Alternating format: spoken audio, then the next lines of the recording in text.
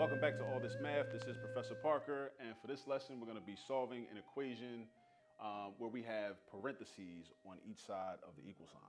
Now, when we see parentheses, typically we want to get rid of the parentheses. Now, how do we get rid of the parentheses?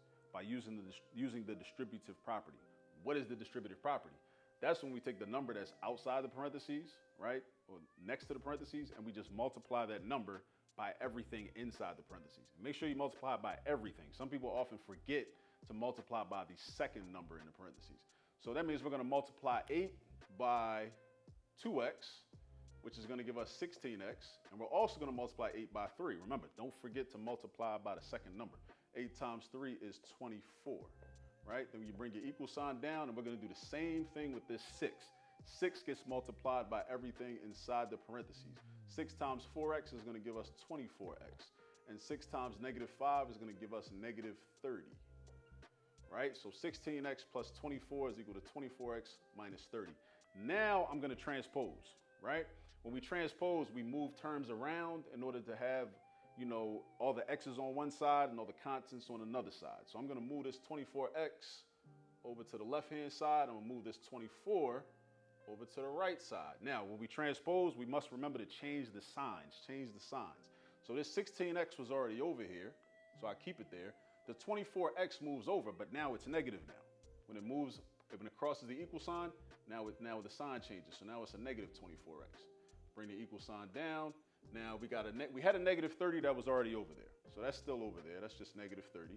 But this 24 moves over, and now it becomes negative 24.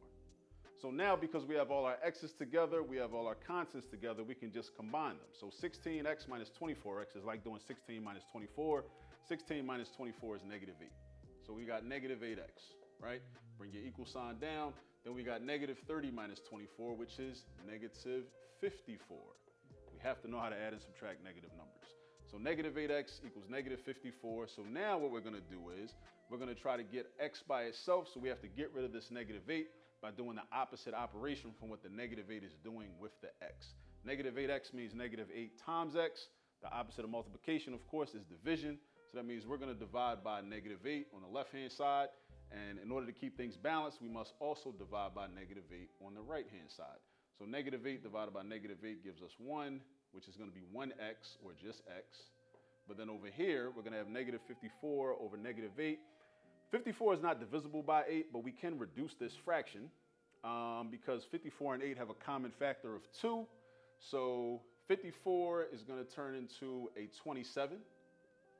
And 8 is going to turn into a 4, right? Because 54 divided by 2 is 27. 8 divided by 2 is 4. Now, you might be wondering, what happened to the negative signs? Well, understand this. A fraction is just a representation of a division problem. Whenever you're dividing a negative by a negative, your quotient is always positive. So the fraction is going to become positive. So 27/4. We could leave the answer like this, or we could convert into a mixed number. How many groups of 4 fit into 27? 6. Right? Since 6 times 4 is 24. And then what's the difference between 27 and 24? 3. So that's going to be our numerator. We keep the same denominator, which is 4. And so we also could represent this 27/4 as 6 3/4. We also could represent this as 6.75. Since 3/4 and 0.75 are the same thing, just like 3/4 could be represented as 3/4. 3/4 is the same thing as 75 cents. So x is equal to 27/4 or 6 3/4 or 6.75, and that's today's lesson.